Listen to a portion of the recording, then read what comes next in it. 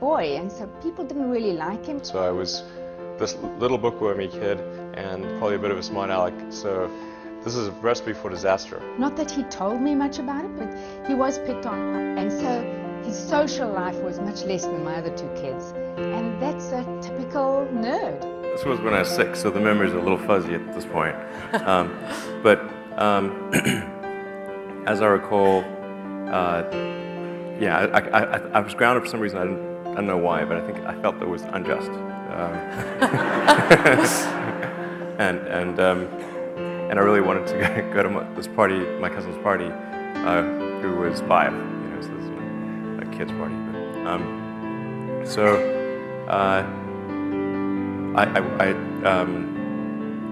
At first I was going to take my bike, but then, and I told my mom this, which was a mistake. And she told me some story about how you needed a license for a bike and the police would stop me. So I wasn't 100% sure if that was true or not, but I thought I'd better walk just in case. So yeah, I sort of thought I knew the way, but it was clear across town, so I don't know, it was 10 or 12 miles away. It's really quite far, further than I realized actually. And so I just started walking to my cousin's house. I think it took me about 4 hours. And just as my mom was leaving that party with my brother and sister, she saw me walking down the road and freaked out. And then I saw she saw me, so I then sprinted to my cousin's house, and I was just about 2 blocks away, and then climbed a tree and refused to come down.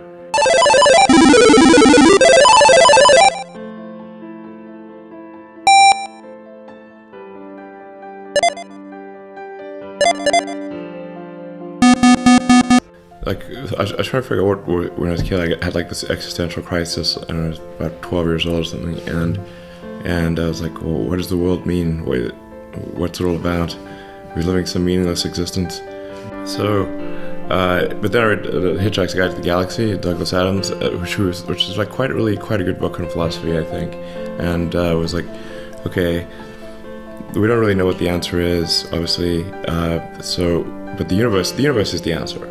And really, what are the questions we should be asking to better understand the nature of the universe? So we should sort of take the set of actions that are most likely to result in us understanding what questions to ask about the nature of the universe. So therefore, we must propagate human civilization on Earth as far into the future as possible, and become a multi-planet species to, again, extend the scope and scale of consciousness and increase the probable lifespan of consciousness, which is going to be, I think, probably a lot of machine consciousness as well in the future. Mm-hmm. That's the best we can do, basically, you know. And well, I think generally a lot of people that I admire in history, certainly scientists and engineers and sort of technologists in general. Obviously, I'm a big admirer of Nikola Tesla, and you know, many others. I mean, all the obvious people that you can imagine. I like Tesla, Edison too, although people sometimes are surprised to hear that since we have a company called Tesla. Mm-hmm. You know, Einstein, Newton, just like Darwin. A big fan of Ben Franklin. I think he's just, you know, an awesome example of a great human being in history. You know. So I'd say that people like that. And I admire anyone who's worked hard to accomplish some great thing. I mean, it's worthy of admiration. So, you know, obviously it's quite hard not to admire someone like Steve Jobs, you know, Bill Gates, or you know, in sort of present day, big fan of Larry Page. He's a good friend of mine. You know, what him and Sergey have done there is pretty awesome. But I certainly was quite. I was very bookish. I was reading all the time. So I was either reading, working on my computer, reading comics, playing Dungeons & Dragons, that kind of thing. I guess when I was in around 12 or 13, I had kind of an existential crisis, and I was reading various books on trying to figure out the meaning of life, and like, what does it all mean? Because it starts seeming quite meaningless, and then we happen to have like some books by Nietzsche and Schopenhauer in the house, which you should not read at age 14. It's bad. It's really negative.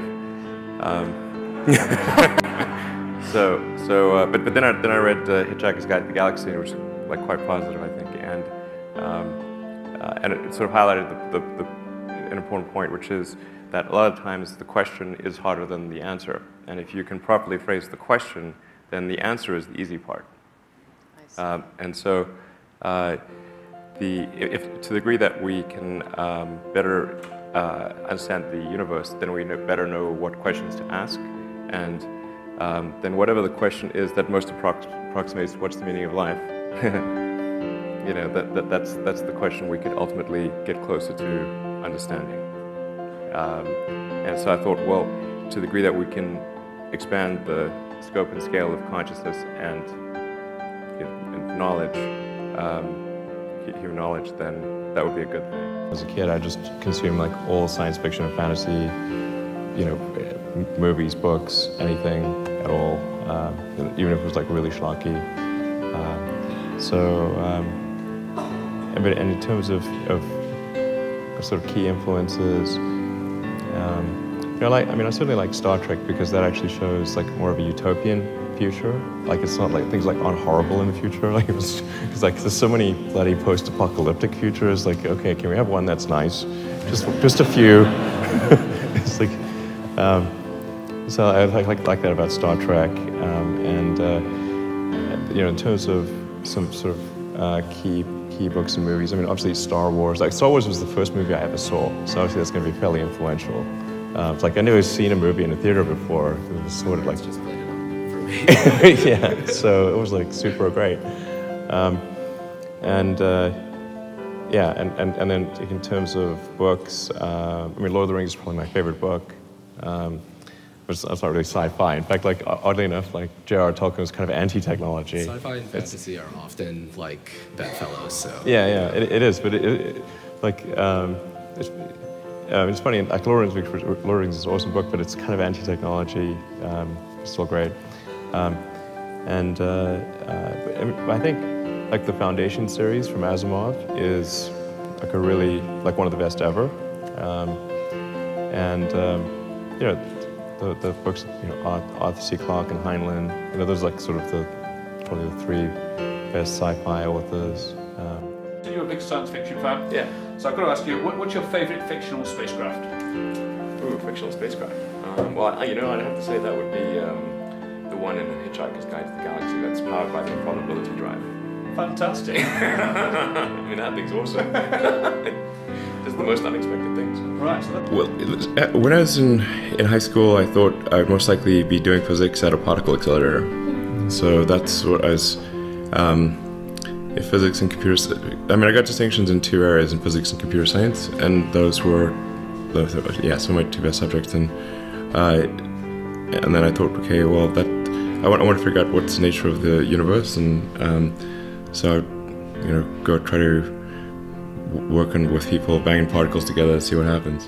Elon came and told me that he wants to go to Canada. He really wanted to go to the United States. As a Canadian born, I could get my citizenship back, and then I could pass it on to my children. My best idea ever? Yeah. That's tricky. I suppose coming to North America was my best idea. Okay. Because I think these things would not have been accomplished, you know, almost anywhere else. It's really hard to start a company, but you know, and particularly California, Silicon Valley is very conducive to startup.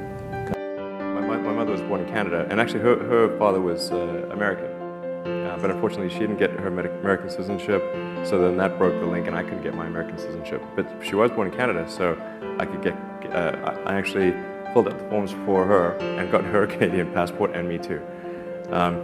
And then within 3 weeks of getting my Canadian passport, I was in Canada. So I get to go across the country for $100 and stop along the way, and so I bought that and just took a Greyhound across Canada and saw all these like little towns. Well, we were getting. I didn't have much. I had like a backpack and a suitcase of books, but the bus company, Greyhound, they unloaded it in one of the cities, and then the bus left without my stuff. Oh, that's nice. So I literally had nothing. All your books. But your clothes too? Actually, weirdly, I think I might have had the books, but no, my clothes. That was priorities. All you needed. Yeah, because I was just sitting in the bus station reading, waiting for the bus to get ready. Yeah. And I think I had the books, but no clothing. Oh no! So, anyway, but I managed to get to Swift Current, Saskatchewan, and then it's your cousin's son, yeah, has a wheat farm there, and I worked on the wheat farm for about 6 weeks. Yeah, I was trying to figure out what I do next. Don't know what to do. So then I ended up getting back on the bus and went to Vancouver, and I had a half uncle there who was kind of in the lumber industry. He like made lumber equipment. Yeah, basically. So I ended up chainsawing logs and working on this lumber mill and cleaning out the where they boil the pulp and these like crazy sort of boiler rooms. Yeah. Wow. You live on a buck a day. How did you? Well, how do you live on briefly, yeah, but how do you do yeah. that? I mean, there's several times in your life when you're It's a long time basically ago. well below the poverty line, right? And this is Yeah, one of them. well, buck a day was 20 years ago. Yeah. So it was that's like $2 a day. $2 a day. Well, there's all the difference. It is all that does make a big difference. Yeah, well, I wasn't quite sure how much money, how hard it would be to get a job or anything like that. So I hadn't really had a real job because I was only 17, so I'd done like paper routes and stuff like that. So I thought, well, just in case it takes me a long time to get a job, I better make sure that my tiny stash of money lasts a long time. So I only had a few $1,000s. So I thought, well, let me see if I can live for under $1 a day, and you can do it. I mean, you just buy like hot dogs in bulk and oranges in bulk, and scurvy is bad, so you could have an orange, throw an orange in there. So when the blisters start forming on your tongue, it's time to get an orange. An orange every couple of days will keep scurvy away. I was in Canada for a few years at Queen's University. Got a scholarship to go down to University of Pennsylvania because one of the downsides of coming to University of North America was that my parents said they would not pay for college if it was. Well, my father said he would not pay for college unless it was in South Africa. So it was either I could have free college in South Africa or find some way to pay it here. And fortunately, I got a scholarship at UPenn, and so did business dual undergraduate business and physics at UPenn. Our first venture together was running a kind of a nightclub-ish situation. Really? Yeah. Is nightclub a euphemism? No, it's really a nightclub.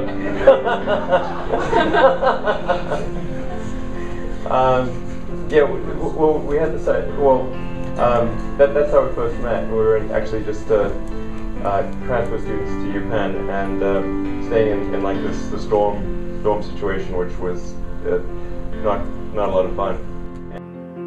Well, I was at Penn, and there was a professor who was chairman of a company in Silicon Valley that was working on advanced capacitors for use in electric cars, or potentially for use in electric cars.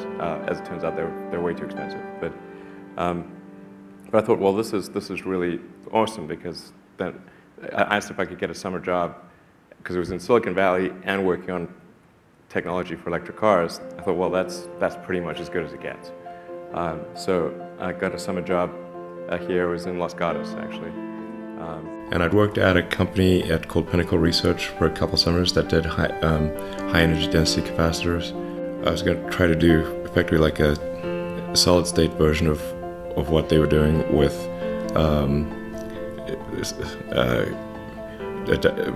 it's going to get very complicated from a technical standpoint, but they were using a ruthenium tantalum oxide. Ruthenium is extremely rare and expensive. You cannot scale that. So it's like, can you find a substitute for ruthenium? But we were able to get to energy density is comparable to a lead-acid battery, but with incredibly high power density. So, what do you want? Just I can go down a deep rabbit hole. No, I think with the advent of high-energy lithium-ion batteries, a capacitor is not the right path. I want to use advanced chip-making equipment to make capacitors that were precise at a molecular level. So at the, just a level of precision that was sort of unheard of in capacitors. Like capacitors, energy is a function of its area and a separation distance. So if you can have very tiny separation distance, and you can inhibit quantum tunneling, like I said, how deep things get pretty esoteric. So you got to inhibit quantum tunneling, get a very short gap. And then you could, in theory, get to very high energy densities by making capacitors in the way that you would make an x86 processor. I think the thought in '95 was that the internet was going to be something really that fundamentally changed humanity. It was like humanity acquiring a nervous system. I mean, when we first started out, I think our ambitions were really quite low. It was really to make enough money to pay the rent. Yeah, we got a VC give us money. That was, yay! Yeah. We thought it was all over then. Yeah, it was pretty crazy. I mean, when we started out in '95, we literally, at the beginning, we had one computer, which would be the web server during the day, and then at night, I'd program on it. And we'd sleep in the office. Yeah, we couldn't afford to have an apartment. It was cheaper to rent the office than to rent an apartment, so we just rented the office and slept in the office and showered at the YMCA. When we went and talked to venture capitalists in early '96, there was a much greater interest in what we were doing. In fact, the round closed in like maybe a week or something. It was crazy. Yeah, we went from sleeping in the office to people throwing, I mean, again, this is a financial crowd, so you guys see these numbers every day, but for us to hear, we'll give you $3 million. Yeah, it sounded extremely, we thought they were crazy. Like, why would they do that? It was literally like, these people are insane. They obviously do not realize we're sleeping in the office. In fact, when they did fund us, they realized that we were illegal immigrants. Well, I mean, yes, we were. I'd say it was a gray area. Yeah, yes, we were. We were illegal immigrants. We were sleeping in the office. We didn't have a car. We had one car, but the wheel kept falling off. But, well, actually, yeah, the wheel did actually fall off the car. Yes, exactly. That's what led to the road trip to Stanford with Rob and Ren, and then it was during that summer that I was like, okay, I can either spend several years kind of doing a PhD, and not that I care about the PhD actually, but I just needed a lab. But I could either spend a bunch of years working in a lab, and maybe the technology would pan out, or maybe it wouldn't. But the internet was definitely about to go supernova in '95. So I was like, okay, look, I can always come back to working on electric cars, basically, and which I did. But the internet is not going to wait. So so then I put Stanford on deferment and started Zip2, which was really just, we started off with maps and directions, yellow pages, white pages, that kind of thing. And it was, best of my knowledge, the first maps and directions on the internet. So there's still some like patents I have. Well, I don't know how many more, but I think they've obviously lapsed at this point. But for maps and directions and yellow pages and advertising and stuff. And I wrote the whole initial code base. I wrote personally because there wasn't any Rails. It was just me. So and I only had a few $1,000s, and then my brother joined, and he brought like $5,000, which was a lot. Yeah, at least for the first few months, there was literally only one computer. So the website, when the website wasn't working, it was because I was compiling code. and even to get an internet connection was pretty hard. But there was an internet service provider on the floor below us. We're more or less squatted in this office. the landlord was like out of the country or something, and nobody was using it. But the first thing I tried to do was not start a company. I tried to get a job at Netscape, but they didn't reply to me. Oh no. Oh man. So I tried hanging out in the lobby at Netscape. I didn't know who to talk to.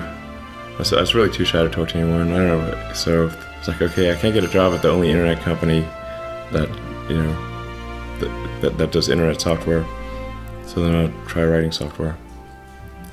So that's kind of what happened there. Yeah, and then like I said, my brother came down and joined. This is like late '95, and then in January '95, I think it was, there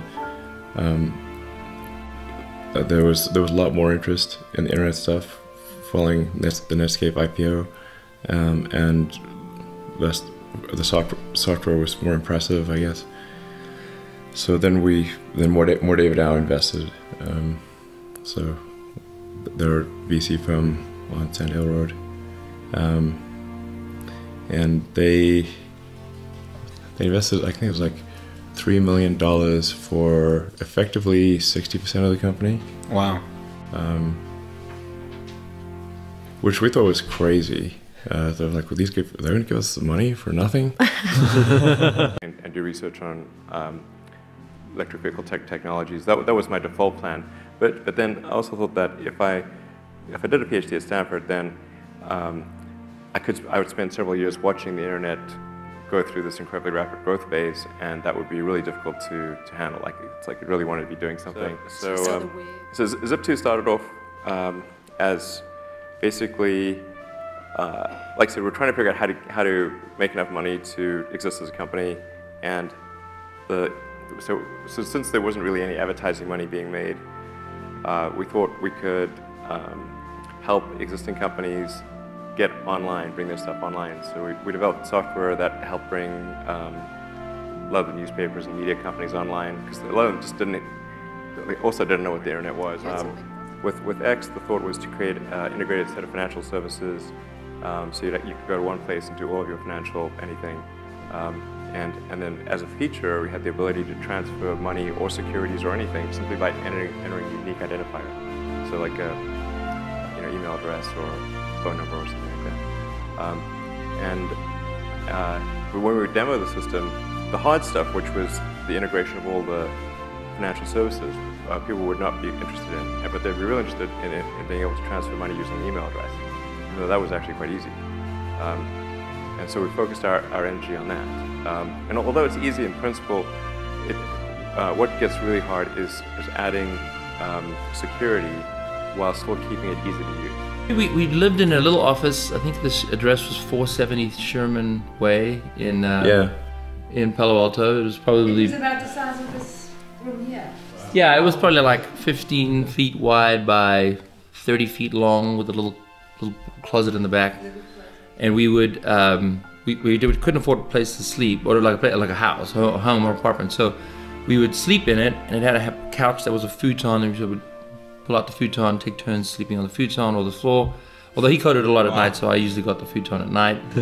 And he had to code it at night because the server, when the internet was live, needed to be functional, and we just had data for the Bay Area at the time, so we were just kind of making sure that the people in the Bay Area could use it. And then we had a little mini fridge with a cooking stove on it, and we'd cook simple things, like pasta sauce and pasta and things like that. That would be as cheap as dirt. People think it's expensive to eat real food. It's actually really cheap. Yeah. You cook vegetables, pasta, and beans and stuff. Beans, super cheap. So we ate that Jack in the Box a lot. Absolutely the cheapest. And then we would go eat at Jack in the Box, which I still kind of shiver a little. And I haven't eaten there for probably 20 years or longer, maybe 22 years, and I can still probably recite the entire menu. Yeah, we cycled through the menu at Jack in the Box because it was like just a few blocks away from. And it was open 24 hours. Open 24 hours. Trying to get dinner at Palo Alto after 10 is very difficult. Zero.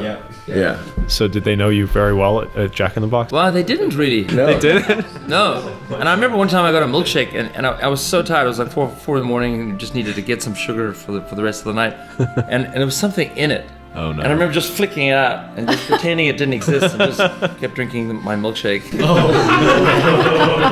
Oh, that's horrible. It was like that, we were that kind of like not in the zone to go back into Jack in the Box and argue about a milkshake, but I don't want to not drink the milkshake. And part of the reason that food was like so cheap is that they had some people I think died of food poisoning. Yes, of course. It was right around that time when they got into a food poisoning scare. And yeah, so it was just very cheap to eat there. And I figured like they probably have taken some action because after the food poisoning. Yeah, so hopefully.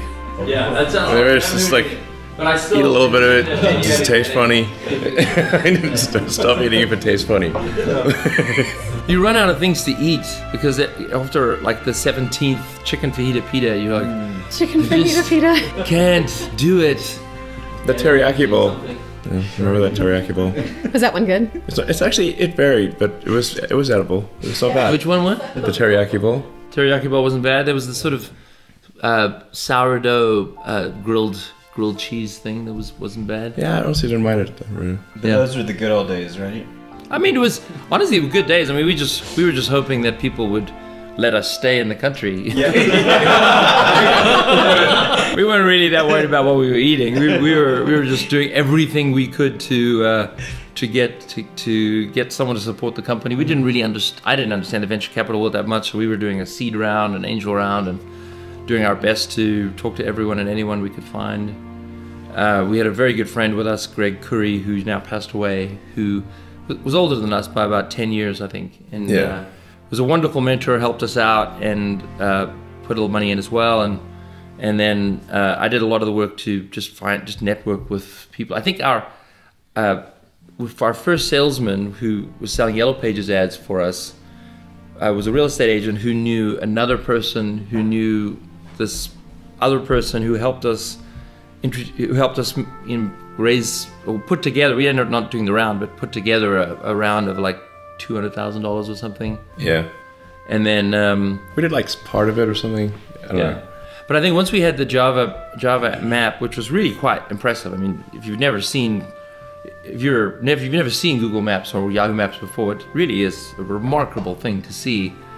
We started to go to we got some audiences with some venture capitalists, and it just went from we were starving, we had no car, well, the car we had had broken. The wheel fell off. Huh? The wheel fell off. Yeah. The wheel fell off, yeah. What kind of car was it? I rember that. It's an old BMW 3 Series. Was it the one you where worked we on? did a road trip across the country. Yeah, the one that my mom had some pictures of. I think there's still there's a carve in the road at Page Mill and El Camino. Literally, the wheel came off. The wheel fell off, and the guy literally in the intersection just drove it without the wheel to the side. It's pretty much time for the junkyard at that point because the whole car is just falling apart. So yeah, it's like the point at which the wheel falls off. It's time to go to the junkyard. The goal in doing my second internet company was to create something that would have a profound effect. And it seems to me that the financial sector had not seen a lot of innovation on the internet. And money is really just an entry in a database. And it's low bandwidth. It seems like it's something that should lend itself. Advice and whatnot, but in late December 2000, went on a trip to South Africa, came back early January 2001, and I had a severe case of malaria, almost died. This brilliant idea to start a video arcade, because we really knew what games were popular. Yeah. So a year before, this is '94, Elon was working at some video game company, and there's a theme here. What? Yeah. I was actually doing two jobs. One was at a video game company that was ironically called Rocket Science, and then working on ultra capacitors during the day for electric cars. As mentioned, I was quite interested in electric cars from when I was doing my undergrad physics, and in fact, I originally came out to California to do a PhD at Stanford in applied physics and material science to work on ultra capacitors and electric cars. So it was a long-standing interest of mine, and the internet kind of put that on hold for a few years. But then after PayPal, I decided I wanted to get back into electric vehicles and in a while, but I do actually still own one gasoline car, which is a 67 Series 1 E-Type Jag. Hi, Elon Musk speaking. It's 7 o'clock in the morning, and Elon Musk anxiously waits for his golden payoff, his prize for paying his dues in the valley. I expect to receive a car that I've just bought, which is called the McLaren F1. It's $1 million for a car. It's decadent. There are 62 McLarens in the world, and I will own one of them. Back in '95, there weren't very many people on the internet, and certainly nobody was making any money at all. Most people thought the internet was going to be a fad. Not this South African entrepreneur. Musk sold his first computer program at the age of 12, and he hasn't stopped selling since. Wow, I can't believe it's actually here. It's pretty wild, man. Just 3 years ago, I was showering at the Y and sleeping on the office floor. And now, obviously, I've got a $1 million car and quite a few creature comforts. It's just a moment in my life. Receiving cash is cash. I mean, those are just a large number of Ben Franklins. It's the perfect car for Silicon Valley. It really is. There it is, gentlemen, the fastest car in the world. I could go and buy one of the islands in the Bahamas and turn it into my, personal fiefdom. Wow. I'm much more interested in trying to build and create a new company. So this is an ATM. What we're going to do is transform the traditional banking industry. I do not fit the picture of a banker. I think X.com could absolutely be a multi-billion-dollar bonanza. So you wreck the car, you get out of the car, you're doubling over with laughter. And the person with you said, "Why are you laughing that you just wrecked this car?" And you said, "No, you don't know the funny part. It wasn't insured." Well, the punchline's correct. I think the thing that drives me is that I want to be able to think about the future and feel good about that. So that we're doing what we can to have the future be as good as possible, to be inspired by what is likely to happen, and to look forward to the next day. So that's what really drives me is trying to figure out how do we make sure that things are great and going to be so, and that's the underlying principle behind Tesla and SpaceX.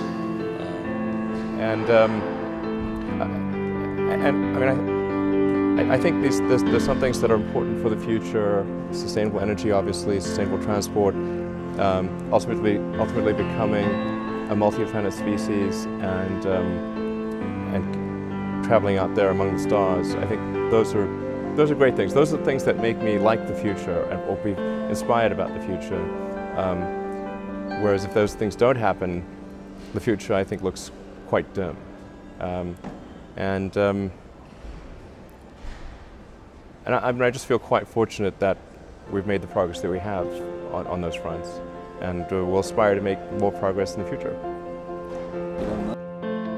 But in terms of things that I think are most likely to affect the future of humanity, I think AI is probably the single biggest item in the near term that's likely to affect humanity. So it's very important that we have the advent of AI in a good way. That is something that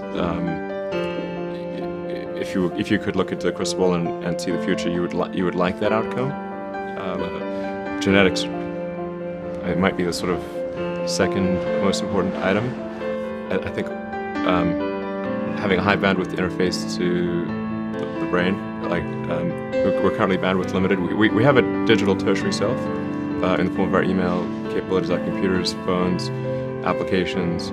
We're effectively superhuman, but we're extremely bandwidth constrained in that interface between the cortex and your sort of that tertiary digital form of yourself, and helping solve that bandwidth constraint would be, I think, very important. Let's see. So I'm talking to Kimball, thanks for coming on, about the things that I thought would be most important to work on for a long time, all the way back to college days.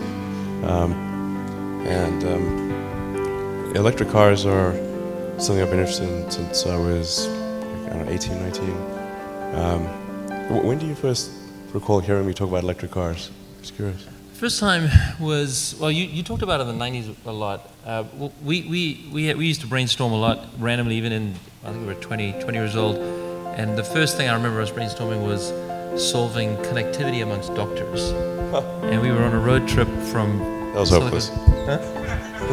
Long time ago. We had a lot of doctors in the family, so we had the information. But the idea was really to solve that problem where we from Silicon Valley to Philadelphia, brainstorming how you do it. This is before the internet, so we you know, in our minds, designing network computers, doctors talking.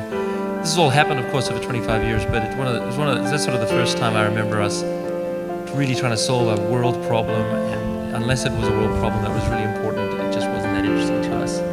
Electric cars, you talked about for a long time, but I remember walking into your house once, it says in probably 2002 or 2003, and you had these plans laid out that the team at Tesla, or the earlier guys had basically said, you know, we're going to take this Lotus Elise, we're going to convert it into an electric car.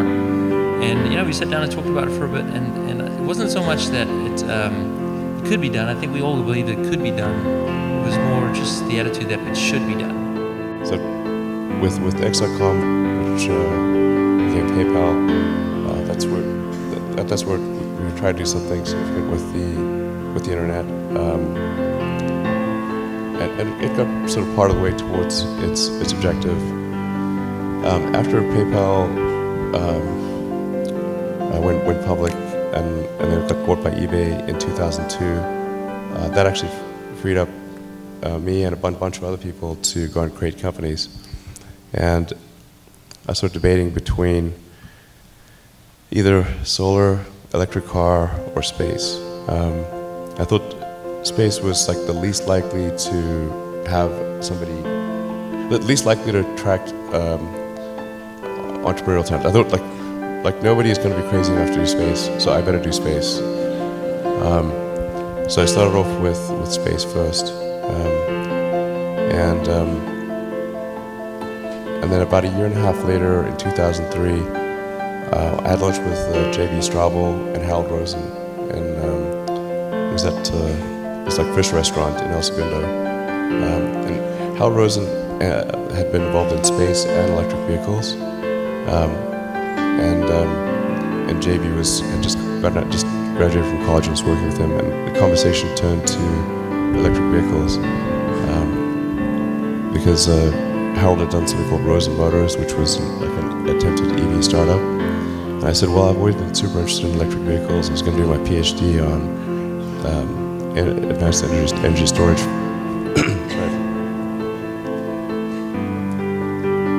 I was going to do grad studies on advanced energy storage techniques for electric vehicles, and so JB said, well, have you heard of this company called AC Propulsion? Because they had created the T0 electric sports car as a prototype. And I was like, wow, that's great. Like lithium-ion batteries had really achieved a level of energy density that could, for the first time could allow you to have significant range in an electric car. The idea of like lying on a beach as my main thing just sounds like the worst. That sounds horrible to me. Just because the boredom factor. I would go bonkers. I would, you know. What's next, you suppose? We've gone from newspapers and $3.825 million checks. We've gone to PayPal. We've gone to Tesla. We've gone to SpaceX. He wants to save the world. He's a crusader. Him and Kimball. Yes, Kimball especially. That's another issue. But as far as Elon's concerned, I worry. You know, because what now? What else is there? I mean, I start worrying that he boredom. You know, that he might suddenly get bored just sending stuff up to for NASA every week or 2 weeks. I mean, you know, this is becoming passe, you know. Yeah. So that worries me about Elon, because if he's one of those people, he certainly was as a boy, if he suddenly decides it's not interesting anymore, he just sort of drops it. Yeah. But I doubt he'll do that. But I'm just saying it worries me. I hope he finds something that keeps him, you know, sort of worrying about something. As long as he's got something to worry about. Maybe he'll crack time travel. Who knows? I mean, that could be the next.